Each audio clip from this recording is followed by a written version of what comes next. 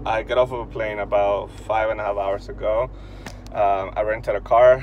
I went to see Jordy's attorney, just to kind of make sure that we were on the same page. We were able to kind of talk about the details of his release and how and what are we, all that good stuff. So it has been, what, 4 years since I last saw him in person. So I and I was thinking about this feeling earlier today. I have this very overwhelming feeling knowing that my brother will be free, knowing that my brother is alive, knowing that my brother is gonna have justice and freedom. I think for the last 2.5 months he was given the opposite of freedom. He was given the opposite of protection. And as a matter of fact, he was thrown in the same place where they held criminals, where they're actually the same people who put him in danger in Honduras are the same people who are in these places, which is, it really, really sucks for him to be in that situation. Right now, I'm gonna go buy clothes for him.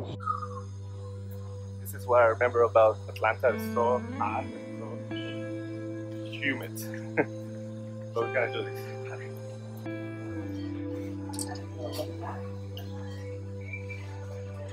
No, probably not ready. He will be released on literally like pants, like what you will see in people wearing in prisons, basically. That and a t-shirt. He's not a criminal, so he should not be dressing like that. And so we're gonna go buy some clothes for him so he can travel properly and not feel like a criminal.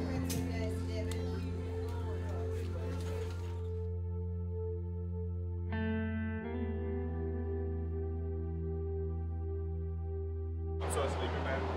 Did you sleep? I did, but only because I took Piraino PM. Don't tell anyone. It's gonna be a good day. Hopefully. Yeah.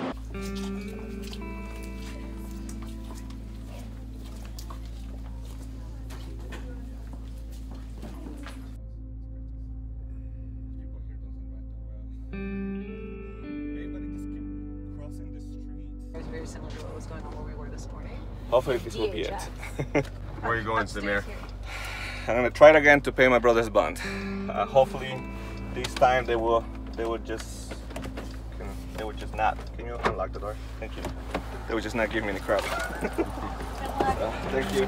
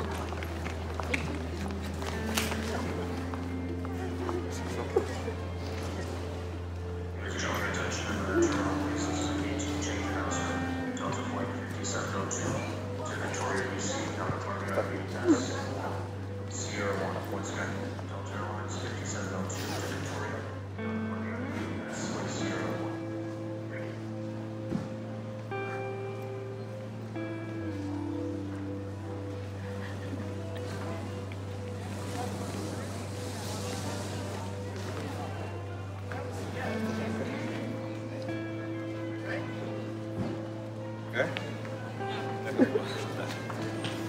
Who asked you? I'm sure they know. Okay.